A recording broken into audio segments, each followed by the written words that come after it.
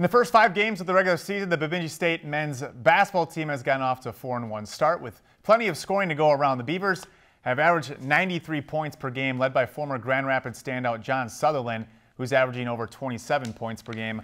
On the flip side, BSU has also given up 76 points per game. Tonight, the Beavers open NSIC play. They started their conference season at home against winless Minnesota Crookston. Jump to the good stuff late in the second half. Beavers down 1 under 4 minutes. Blaze Sania turnaround fadeaway jumper got it. Crookston up 67-64. But after a made layup and a free throw, BSU tied it up. Then Momo Kone. The bank is open late on Tuesday night. Beavers took a 3-point advantage. Minutes later, BSU trying to seal it. Braden Williams, freshman from Owatonna. He doesn't need the bank. Nothing but nylon from the top of the key. Beavs played good defense and made free throws down the stretch. They start conference play 1-0 with a 79-74 win.